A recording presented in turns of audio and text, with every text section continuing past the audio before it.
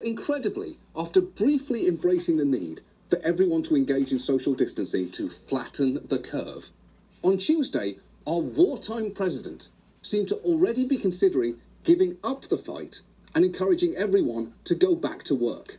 We're opening up this incredible country because we have to do that. I'd love to have it open by Easter. Okay, I would love to have it open by Easter. I will tell you that right now. I would love to have that. It's such an important day for other reasons, but I'll make it an important day for this too. Okay, setting aside the Easter's an important day for other reasons, the date he's setting is just 2 weeks from now, which is objectively way too soon. Although, if you're going to pick a holiday to break quarantine, you could do a lot worse than one honouring the time that Jesus was supposed to stay inside and didn't.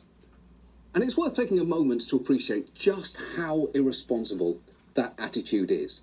Because we wasted so much time that we could have spent preparing, the virus is now widespread.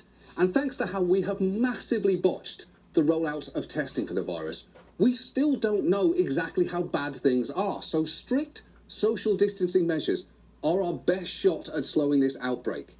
Epidemiologists have said if it were possible to wave a magic wand and make all Americans freeze in place for 14 days while sitting 6 feet apart, the whole epidemic would sputter to a halt. Now, obviously, that magic wand is impossible, but some people aren't even doing anything close to that. And if you need proof of just how true that is, just listen to the understandably exasperated governor of Kentucky. We have a positive case today from someone who attended a coronavirus party. And this is the part where I, the person that tell everybody to be calm, have to remain calm myself. Well, good luck with that.